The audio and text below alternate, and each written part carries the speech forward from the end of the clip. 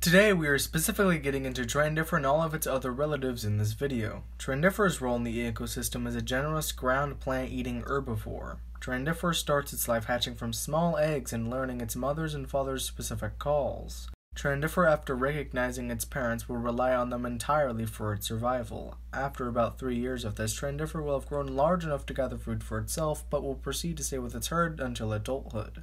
Once Trandiffer has become a sexually mature adult, it will either leave the herd by itself or be forced out by the other males of the herd. Typically, Trandiffer will travel to find another herd with a partner, so in groups of 2, 3, or even 4 Trandiffers. The Trandiffers will call out for another herd and endlessly wander. This is when Trandiffers die in their lives, this being their most vulnerable moment in their life. But if Trandiffer is able to find another herd, then one of two things will happen. One being that they are accepted into the herd and will proceed to go on with the rest of their lives, most likely with this herd, or 2, they are rejected, due to reasons like lack of food, overpopulation, too many males or females, or the wandering Trandiffer is so badly injured that it might attract predators like Lada otis. If Trandiffer is accepted, the male will go off to simply wander with the herd, protect the herd, and mate with as many females as possible. The females, however, will once every 2 or so years mate with only one male and lay its eggs in a small hole typically at the base of a tall plant like microlignum or lapis folium and start the cycle anew. Trandiffer's gray sensors are more focused on the sense of smell, but Trandiffer can hear poorly. The arms of Trandiffer are less used for grabbing objects, but more for self-defense and propulsion, using them to help float and move. Trandiffer is blind, causing Trandiffer to be skittish but calm. The lack of vision is also why males in a herd don't fight over mates, because the females wouldn't be able to see who won and who lost. Trandiffer's third arm is used for grabbing onto trunks or stems of plants because as an animal that floats, randomly drifting in a random direction can be a problem. Most of Trandiffer's diet consists of folium, bulbous folium, triplex ghoul, and other short or medium plants like those. The first relative is Caeca chaser. Kayaka's role in the ecosystem is being an apex predator. Kayaka's life starts with hatching from an egg and following the only adult Kayaka they can hear. In the beginning, Kayaka will have about 3 or 4 siblings, but in the end only one will be alive.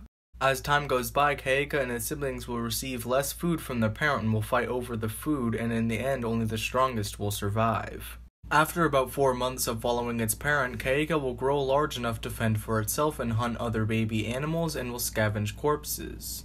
But as Kayaka grows larger, it will hunt larger and larger prey. Once Kayaka has become an adult, it will hunt prey like Trandiffer or Magnus dens. To find a mate, Kayaka will emit loud calls and roars to attract females, meaning the loudest males get to mate most often. Kayaka's large singular gray sensor is used more for hearing than it is smelling, but it does both. Kayaka has the strongest bite force of any animal in this ecosystem, most thanks to the fact that instead of just being solid bone, its mandibles have bone and muscle inside, giving it a stronger bite. Although this all comes at a cost of being able to chew food, so as a replacement, Kayaka's mouth has many claw-like structures that slowly pick off pieces of flesh. Kayaka's preferred way of hunting is by locating prey and suddenly running in and causing panic. Although Kayaka is fully capable of independently attacking a herd, Trandiffers can be both difficult, disorienting, and dangerous, so on rare occasions multiple Kayakas will band together and attack a herd of Trandiffers. They typically run in and scare the Trandiffers and listen for a separated Trandiffer and will instantly attack the said Trandiffer. Although if Kayaka does hunt in a group, there's a chance that 1, Kayaka won't get any Trandiffers and the other Kayakas will not share. Or 2, the others will attack and accidentally kill the other Kayakas thanks to the fact that Kayaka is blind. Instead of the third arm Trandiffer has, Kayaka has 3 claws that they use to help stop prey.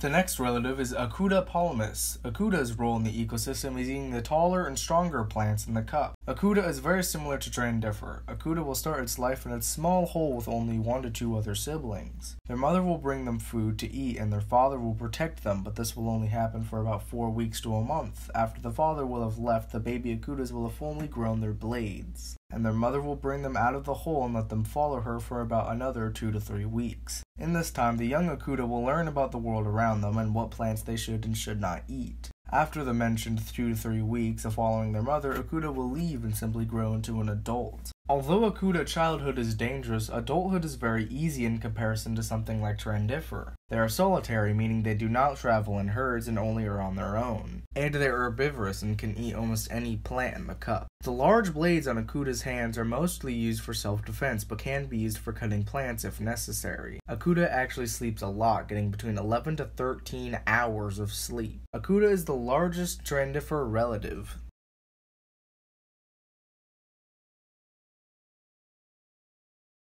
The next relative is Longa auris. Longa's role in the ecosystem is a semi-arid environment herbivore. Longa's life starts with hatching from an egg, and there will be no siblings or parents around to help, only being protected by a layer of leaves and stems which Longa will proceed to eat. After that, it will simply wander around and grow, eating plants, hiding from predators, and staying close to larger herbivores like Multiscele or Akuda palmus. When Longa gets to adulthood and it will try to mate, it will search for a mating group which consists of many males battling to earn females. Longa will have to fight another male to earn the right to mate. It has the best hearing in the cup, but not only by making its gray sensors much longer, but also adding more segments. This also means Longa has a good sense of smell. Longa is the only Trandiffer relative with eyes able to see orange, yellow, and multiple varieties of blue. Longa, although it has the longest lifespan in the Trandiffer family, it has the shortest amount of time between hatching and adulthood.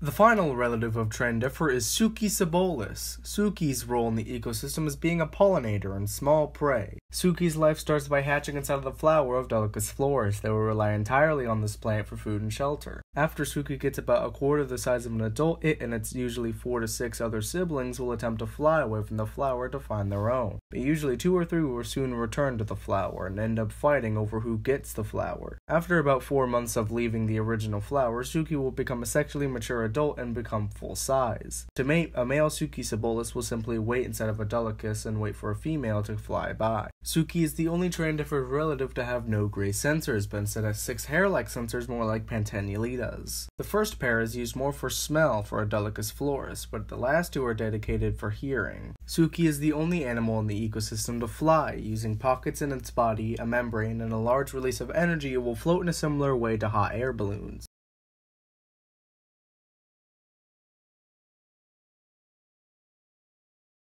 And that is all for the Trandiffer relatives.